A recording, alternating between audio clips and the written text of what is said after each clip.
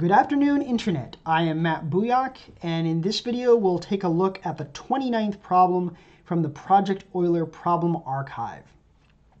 So this problem asks us to find the number of distinct integers of the form a to the b, where a and b are both on the range 2 to 100 inclusive. Now, this problem isn't too difficult to solve using analysis. But in this video, we're going to solve it using C++ and programming because it gives us a chance to show off our big integer class. So I spent 3 videos earlier in this series working on that class. It's a work in progress. I expect to do more videos, but at this point, it's perfectly capable of handling this problem. And in particular, it allows us to just calculate all of these values, sort our list, and then eliminate the duplicates to find out the number of unique values. So with that in mind, let's get into it. As usual, we'll copy our template directory to make our problem directory. And open our main.cpp. Okay. So we will need a list. We'll also need to include our BigInt.h. And we'll need to add our number theory library to our makefile. Okay. So let's start by creating a list of big integers. We'll just call that values. We'll also need a and b. And then we'll just iterate. Excuse me. And then we'll just iterate. A is going to be starting at 2 and less than or equal to 100, increment a. And then we'll start by adding, the first one is just going to be a squared. You'll note that we're not adding powers where the exponent is 1. We're starting at exponent of 2.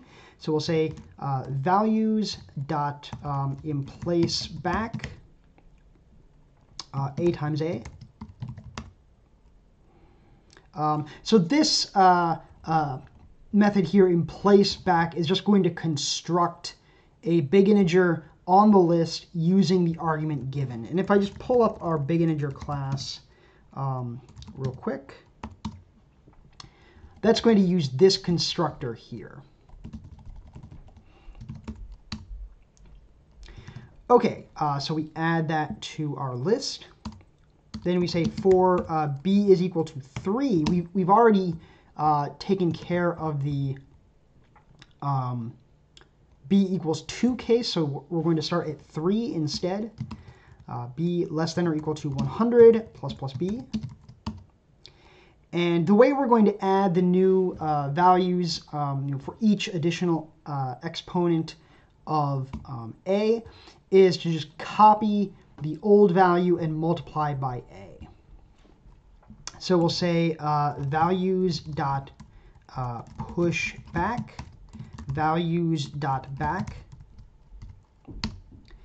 and then we'll say values dot back dot multiply, and we're just going to multiply by a.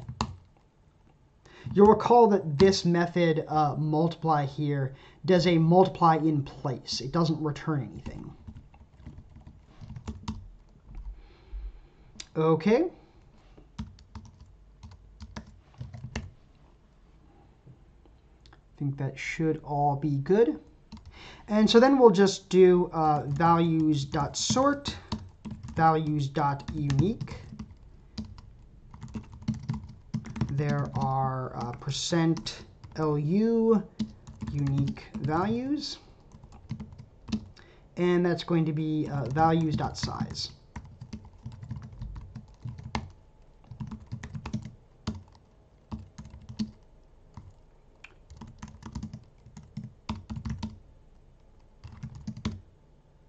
Okay, it says there are 9,183 unique values.